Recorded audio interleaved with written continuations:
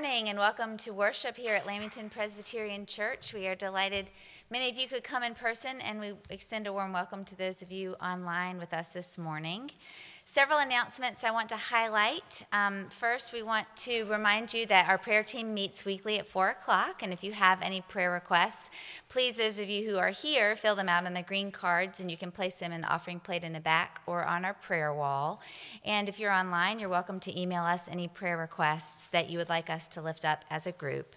I want to extend Christian sympathy to the family of Adam Fisher upon the death of his father, Adam, last week. So we definitely want to keep the Fisher family in our prayers as they grieve their patriarch. A couple of mission opportunities coming up. The first is that in May, we will be hosting another week of the formerly known as IHN families. Now their nonprofit has become HOME, a different acronym. The second week of May, we will be housing them and feeding them. So if you can help, especially with a meal or a financial contribution for their hotel stay, please let Meredith Scott know. We are now getting prepared for Basket Day, and we welcome any donations. You'll note there's a specific list in the bulletin of wonderful pieces that we are asking for from you and from friends. So please take a look at that, and if you know anybody downsizing or redecorating, keep Lamington in mind as we collect for Basket Day. And you'll notice that there is a wonderful request from Ratika Thomas. She has been working with ePort and helping them to build a new website. This is part of her Gold Award project. And Lamington has become such an important part of her life that she is asking that we help support our ministry, ePort, and help her to raise money for their new website. So if you're willing to help with that, please designate ePort website in your gifts. And we also, speaking of websites, have launched a new website of our own with the church. Our communications team has been working on this for a couple of months. We are excited mostly that this is a dynamic website that can be easily changed and updated with information and pictures and have weekly bulletin and lots of things on there. And so take a look at our website and let us know if you have any suggestions or if you have any photographs. We'd especially love to collect photographs from members of events at the church that you think would look good on our new website. And we are excited to present this kind of new face and new information to the community. And lastly, we are always updating our member directory. People move and change emails and phone numbers. So if you have an update to your contact information, please let the office know. And if you would like an updated directory, either emailed to you or printed out, please let us know. That is available, but it's always a work in progress. So we have the latest information for you if you would like.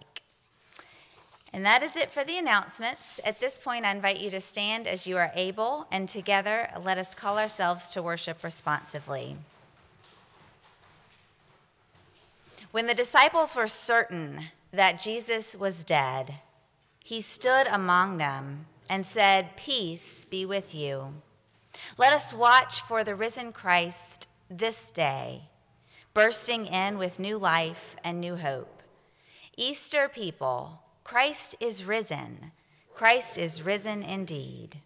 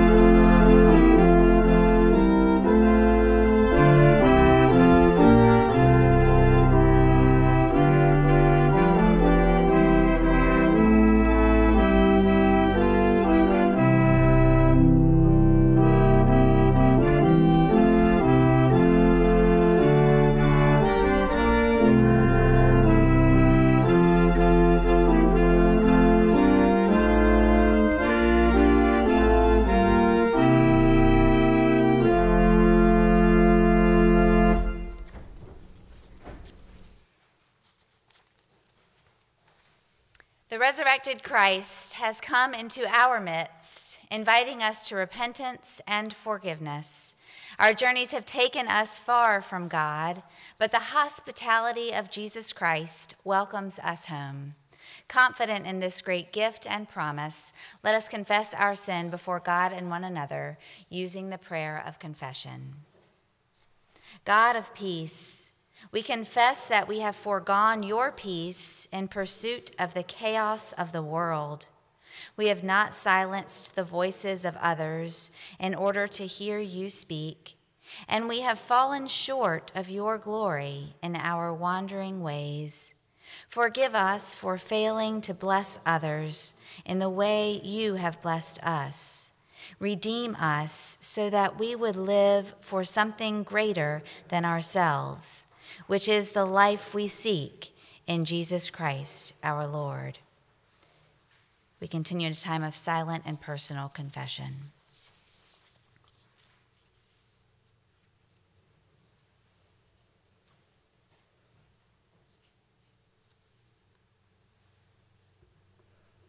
Amen. The welcoming grace of God is sure for each and for all. Our dwelling place in God is secure. Receive the forgiveness of God and be restored to right relationship with God and with one another. In Jesus Christ, we are forgiven. Thanks be to God. Amen. And as forgiven and freed children of God, let us joyfully pass the peace of Christ with one another. May the peace of our Lord Jesus Christ be with you all. Peace.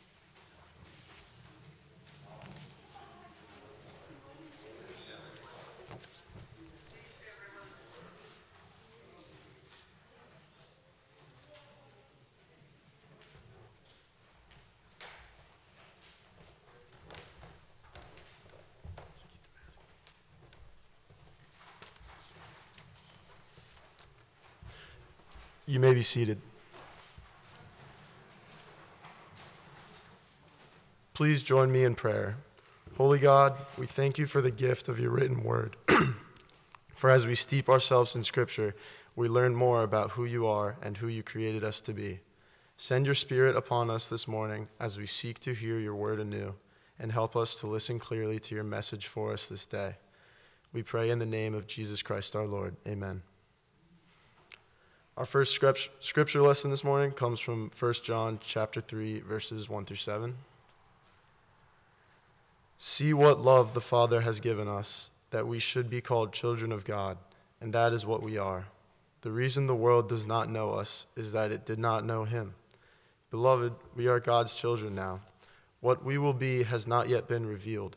What we do know is this: when he is revealed, we will be like him, for we will see him as he is.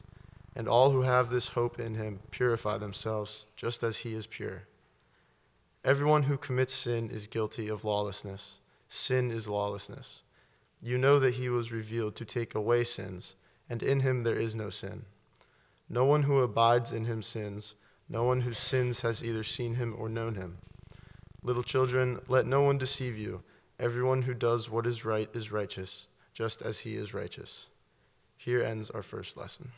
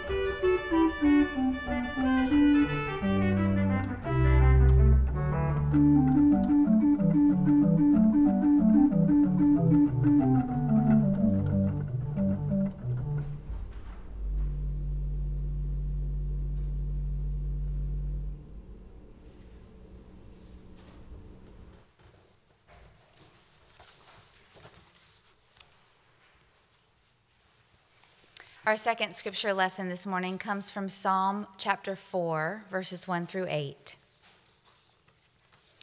Answer me when I call, O God of my right.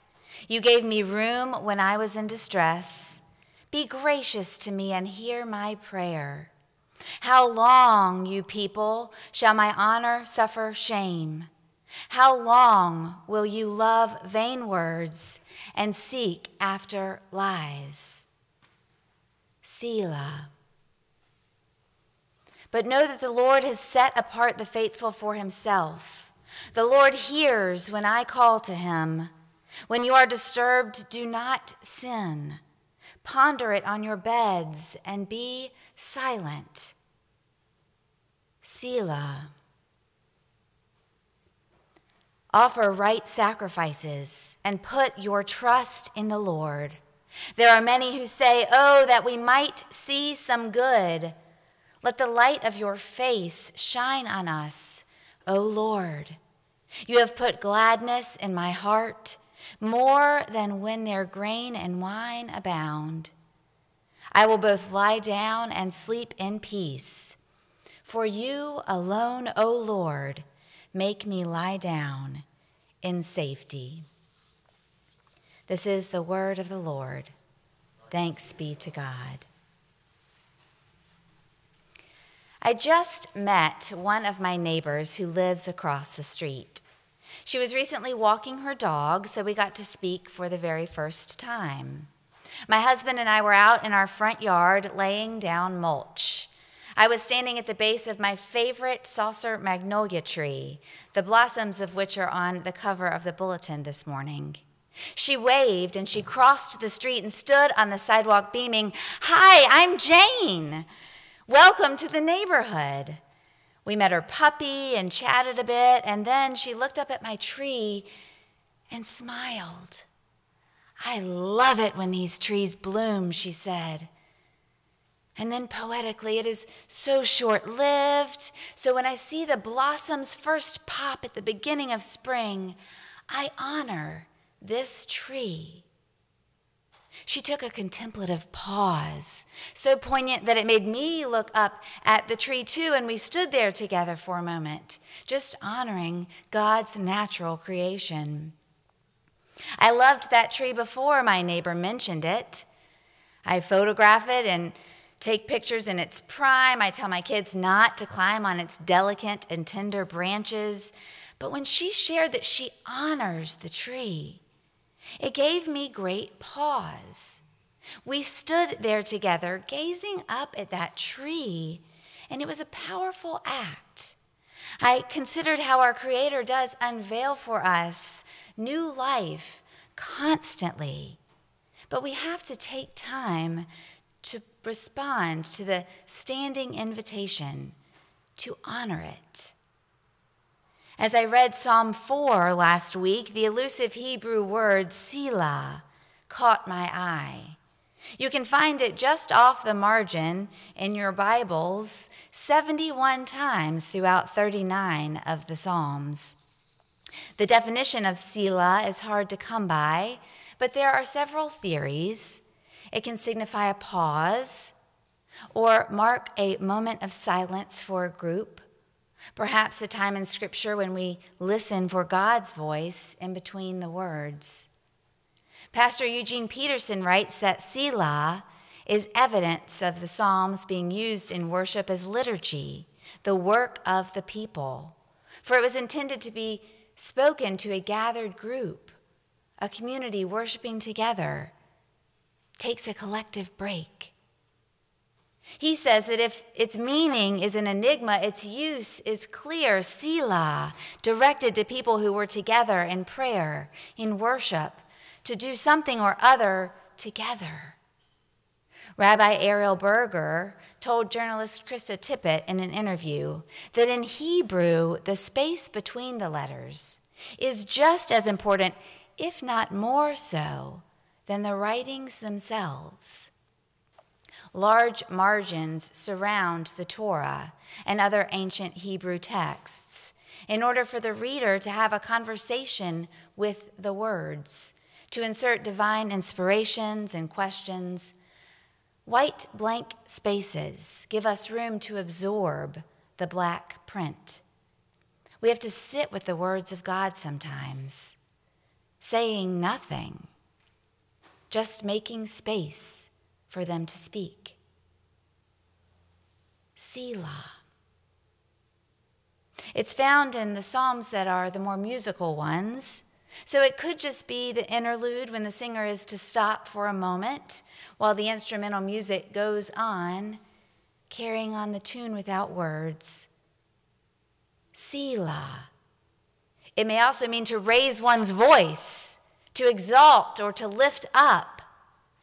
So as we literally turn our eyes to the heavens for a break in the text, we honor the Lord our God, who calls us his children. The American philosopher and psychologist William James defined wisdom as the ability to discern what is worthy of one's attention and what is not. He believed that it was wise to focus only on the right things and unwise to live in a scattered and exhausted way, trying to pay attention to all the things. We don't take time to honor much these days, for we are a scattered and exhausted people. We need more white blank spaces. We either rush from one task to another, or we sit and lament the things we used to be able to do when we feel stuck at home, but neither exercise is sufficient. As beloved children of God, we are called to revere the Lord and to honor his creation. We get so caught up in the happenings of the world that we forget. We were created to tend to creation and to tend to one another as God's creatures. In worship, we gather to pause from our worldly lives, and we turn our attention to God alone. We move from worship to work, work to worship, reminding one another to honor the trees, to value what is worthy of our attention. So with the first sight of spring or a Hebrew word or an exaggerated pause in a conversation, we can stop alongside one another and remember what love the Father has given us. For over a year now, we've been yearning to get back to normal. We don't want to admit that we will never go back. Life can only be lived forwards, as Kierkegaard wrote. Beloved, we are God's children now. What we will be has not yet been revealed, as the author of 1 John wrote. Perhaps this entire pandemic could be interpreted as the world's Selah, a huge intermission that didn't just interrupt, but nearly disrupted everything, except the changing of the seasons, the blooming of our trees, the movement of God's Spirit in our midst, the feelings of love that continue to be expressed in new creative ways. See what love the Father has given us, that we should be called children of God, and that is what we are. Selah. In the risen Christ, God revealed to us a pure and righteous creation.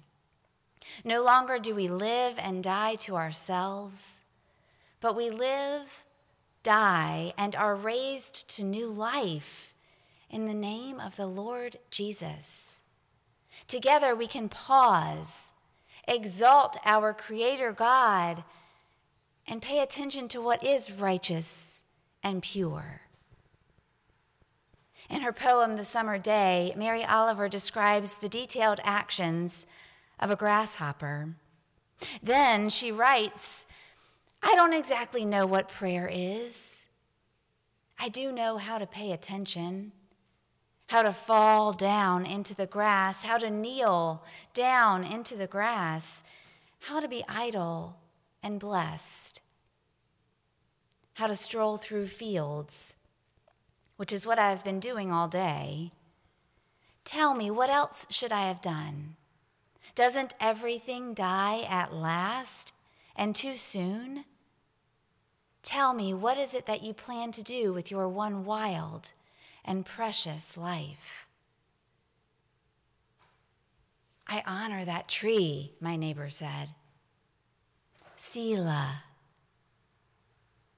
How wise it is to focus only on what is worthy of our attention. The psalmist tells us there are many who would say, "Oh, that we might see some good. Let the light of your face shine upon us, O Lord." Trusting that we are God's children, let us live in a way that helps others to pause and to feel the light of Christ. In the name of the Father, and of the Son, and of the Holy Spirit. Amen.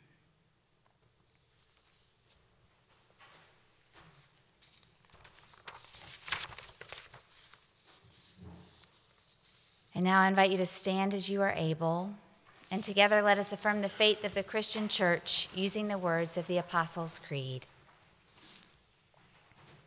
I believe in God, the Father Almighty, maker of heaven and earth, and in Jesus Christ, his only Son, our Lord, who was conceived by the Holy Ghost, born of the Virgin Mary, suffered under Pontius Pilate, was crucified, dead, and buried. He descended into hell. The third day he rose again from the dead. He ascended into heaven and sitteth on the right hand of God the Father Almighty. From thence he shall come to judge the quick and the dead. I believe in the Holy Ghost, the Holy Catholic Church, the communion of saints, the forgiveness of sins, the resurrection of the body, and the life everlasting. Amen. You may be seated.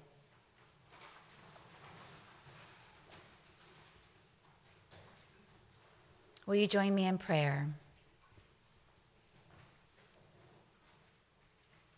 Holy and merciful God, we praise you for claiming us as your own and sending us your Son to show the depths of your love for us.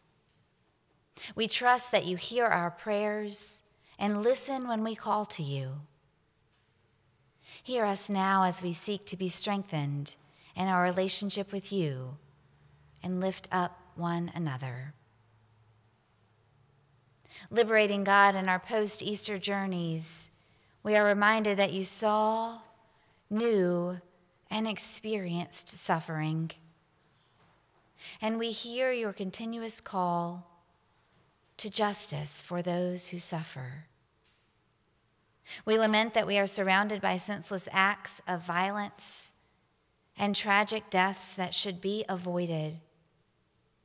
We don't want to become complacent when we hear about another shooting in our country, from Georgia to Colorado to South Carolina to Indiana. For in a month we layer grief upon grief as human beings incessantly devalue the lives of others. We don't want to be numb to the rising numbers of COVID-19 cases, to the startling reality that our world lost 3 million people in a year to this disease. Nor do we want to be too comfortable with vaccination statuses and vulnerable people in our midst all the time. Open our eyes to the grieving and the hurting people among us, and show us how our actions can affect other people. Instill in us mercy, grace, and willing discomfort, so that others would know they too have been claimed as your beloved children. God of the resurrection, in our post-Easter journeys, we have encountered Christ when we have extended and received hospitality. Send your Spirit to be with us that we could continue to do your work and empower us to become your beloved community.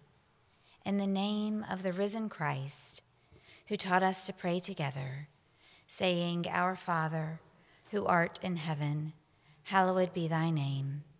Thy kingdom come, thy will be done, on earth as it is in heaven. Give us this day our daily bread, and forgive us our debts, as we forgive our debtors. And lead us not into temptation, but deliver us from evil. For thine is the kingdom, and the power, and the glory forever. Amen. God has given us the gift of our lives and resources for our living. Most important of all, God's grace sustains us in life, in death, and everywhere in between. Let us celebrate God's life-giving presence in our lives by bringing our gifts in joyful response to the many gifts that we have been given. Our giving does look differently in pandemic, whether you are giving online or mailing a check or putting something in the offering plate in the back. This is also a time for you to offer yourselves as we meditate on the doxology.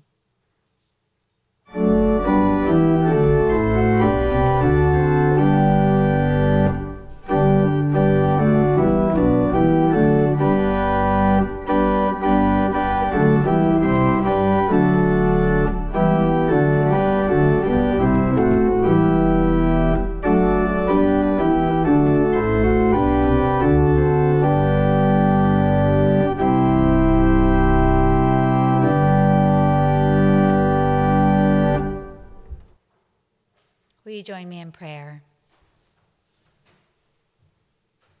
Holy God, giver of all good gifts, these gifts are a symbol of our lives, dedicated to you and your ministry in our midst.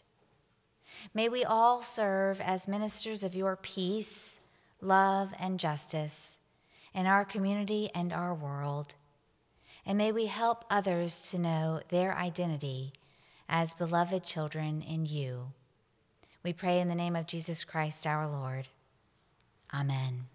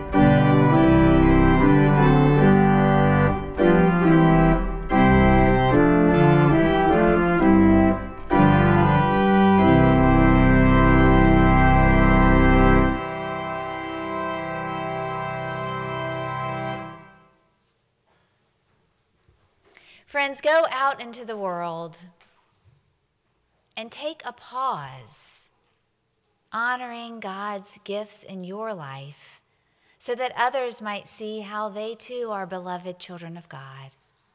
And now may the grace of our Lord Jesus Christ, the love of God the Father, and the fellowship of the Holy Spirit be with each of you and those whom you love, wherever they are this day and always.